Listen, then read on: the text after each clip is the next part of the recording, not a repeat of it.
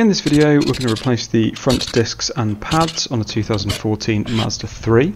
I'll include the socket sizes and the torque values in the bottom right of the video. I will link any unique or odd tools used for the job in the video description. I'll also include the socket sizes, tools required and torque values in the video description as well. When removing the caliper, it's worth hanging this from the front suspension spring. I use a bungee cord tied in a knot to keep the strain off of the brake hose to avoid any damage on that. Also worth noting, when removing the brake pad carrier, it's worth checking whether the sliding pins are moving freely. If not, could be worth taking them out, cleaning them and re-greasing them with red rubber grease or similar.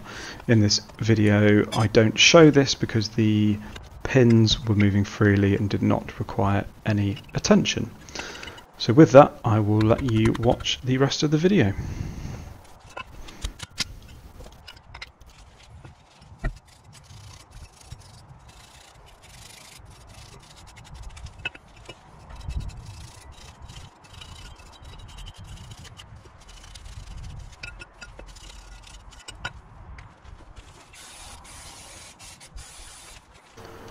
At this point I'm inserting an M8 bolt into the brake rotor, and what this is doing is forcing the rotor away from the wheel hub or bearing assembly.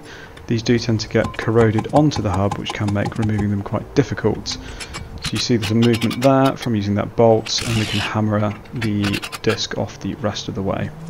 So after this we're going to clean the surface with a wire brush. It's really important to keep this mating surface flat. Otherwise you will experience a run out on the disc, which will give effectively an uneven feel in the brake pedal and some general wobbly feeling under braking. So we want to make sure that this is free from any debris or rust.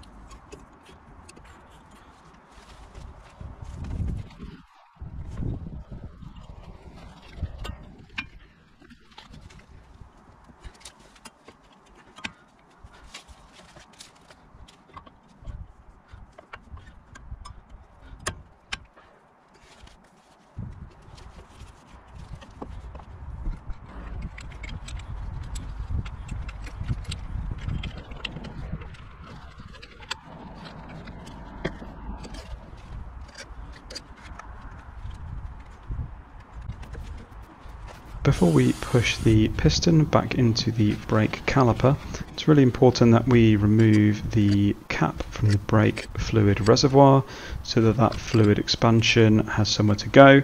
It's also worth keeping an eye on that reservoir as you're pushing this back in to make sure that it doesn't overflow and drip brake fluid through your engine bay.